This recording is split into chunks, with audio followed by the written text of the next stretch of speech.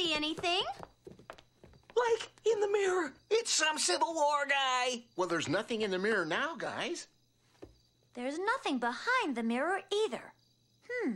Wait a minute. There's something under this dust. What? Excuse me? That's okay, Scooby. Must have lost my eyeglass cleaning cloth.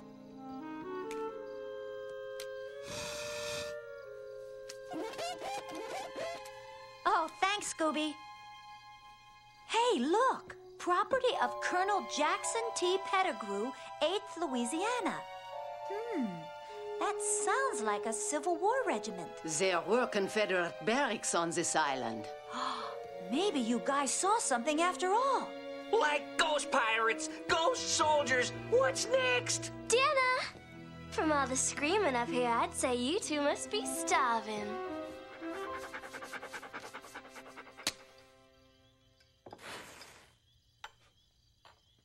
Your dining room is beautiful, Simone.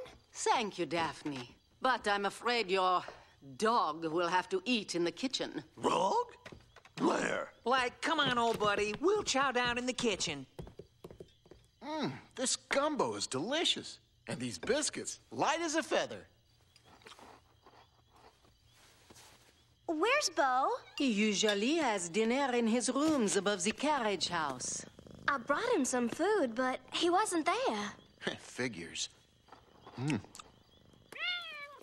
Rats!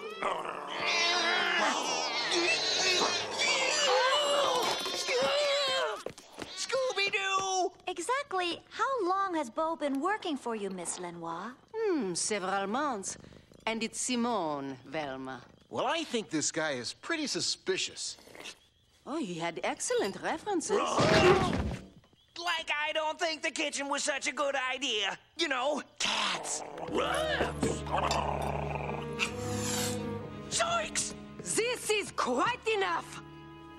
The dog will have to eat outside. Outside? Like, there's a dead guy out there! May I make a suggestion?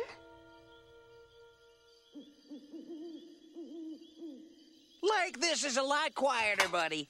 And Lena even made us a special dish to go. Nothing like a good old-fashioned crawfish boil. Crawfish?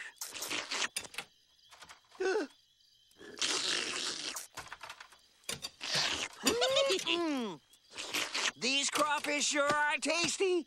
Huh?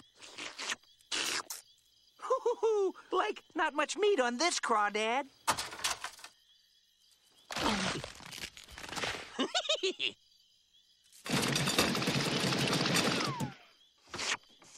Here, buddy, have a biscuit. Thanks.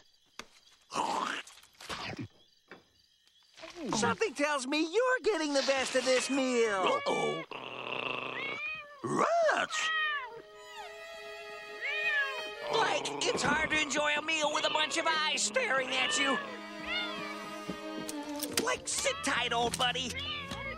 I'll find us a peaceful place to eat.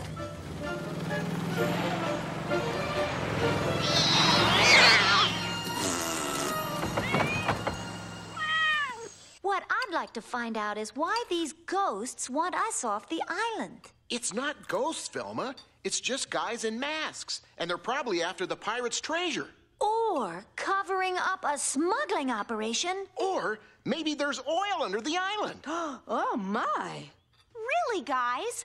For once, can't you accept that maybe there are some mysteries that have no rational explanation?